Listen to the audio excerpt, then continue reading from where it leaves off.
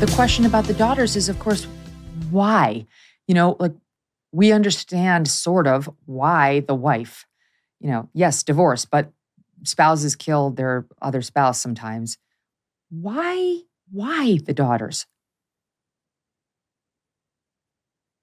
The only one that's really going to know that is Chris. And wouldn't you love to have the opportunity to ask him, and with the hope that he would be candid and truthful with you? So the only thing that we say in cases like this is we have to look at the behavior. These little girls were not a threat to him. These little girls were not going to be dangerous, but he killed them anyway. And he killed them by looking in their eyes and smothering them. And then that's not even enough. Then he takes them into these oil containers and then drops them in. He basically wants to destroy them as though they never existed. So think about that. He wanted them as though they never existed.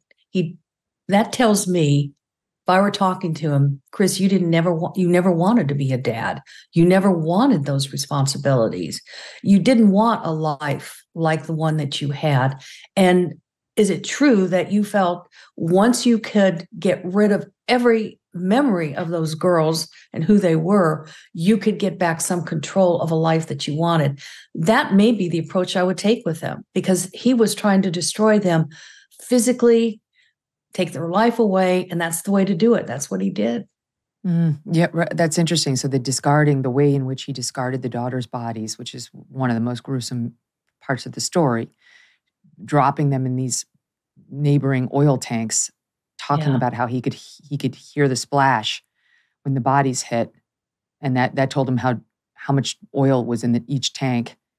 Not even together, and not even in the same tank. Shoved them through this little hole. I mean, she's shoving his dead daughters. It just shows you the level of callousness. This is not I snapped. I found out my wife was having an affair and I shot her. Not excusing that, obviously. This is just a whole nother level of evil and anger. And you're saying, same as we interviewed another great expert who is also saying he doesn't look like a psychopath. And that's what's most terrifying. So it's hatred, it's loathing of the life that you're in. And we may not have a bunch of red flags other than maybe he doesn't express his anger. Maybe he's got controlling behaviors, possibly domestic violence that you may or may not know about. God, that's not much to go on.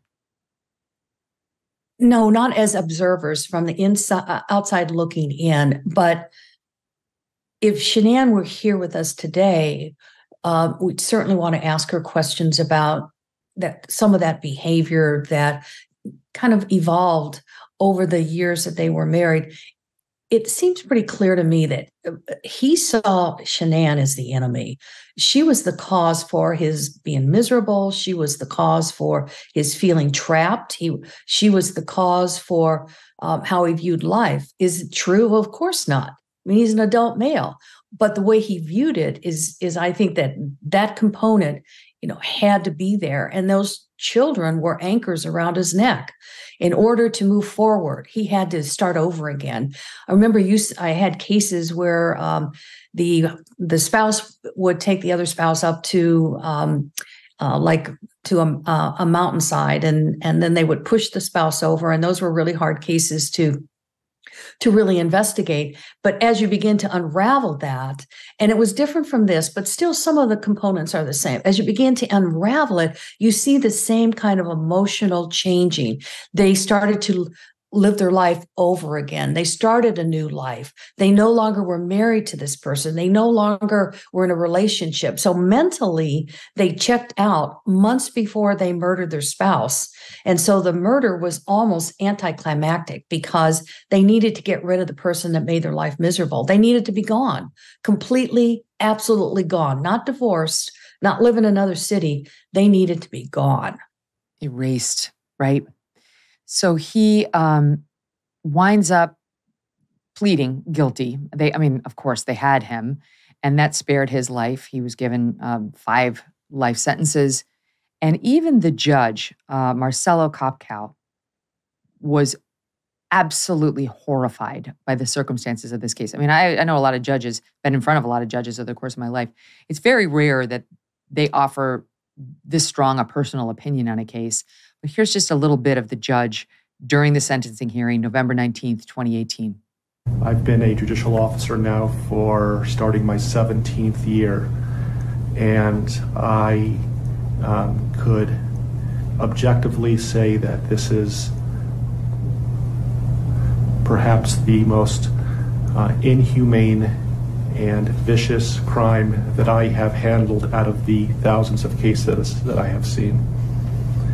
And nothing less than a maximum sentence would be appropriate, and anything less than the maximum sentence would depreciate the seriousness of this offense.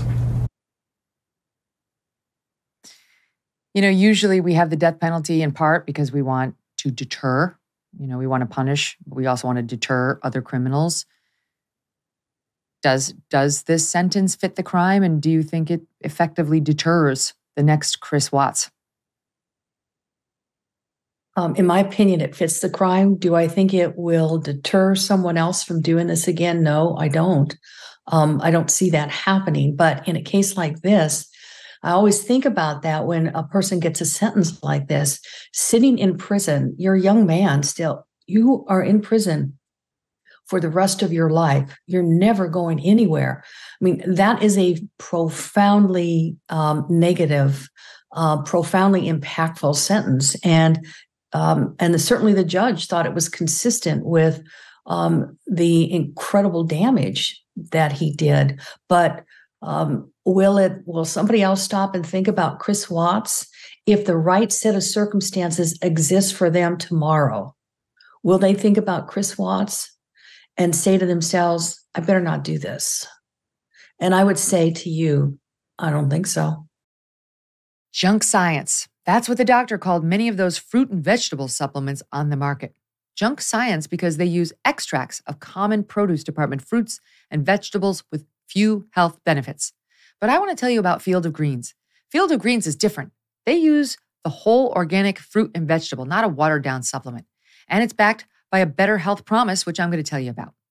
Each ingredient in Field of Greens was scientifically chosen to support vital organs like heart, lungs, and kidney health.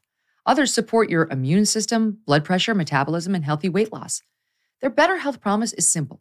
The next time you are at the doctor for a checkup, if the doctor doesn't say you're looking healthier than before, you're going to get your money back. How about that? That's a deal. So let me get you started with 15% off.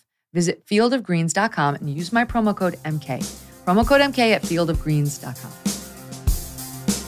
Hey, thanks so much for watching. If you like what you just saw, hit the subscribe button for more clips and full episodes.